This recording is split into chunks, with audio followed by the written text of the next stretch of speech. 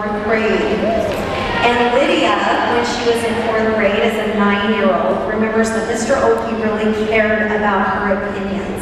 And she wasn't afraid to speak up because he made her feel comfortable about sharing her opinions.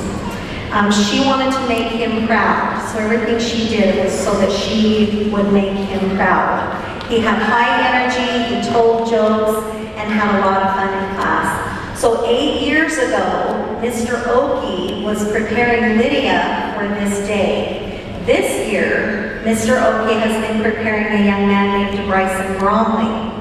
And Bryson Bromley in 8 years will be part of the Lone Peak class of 2024. At least I'm hoping he will. That's the goal.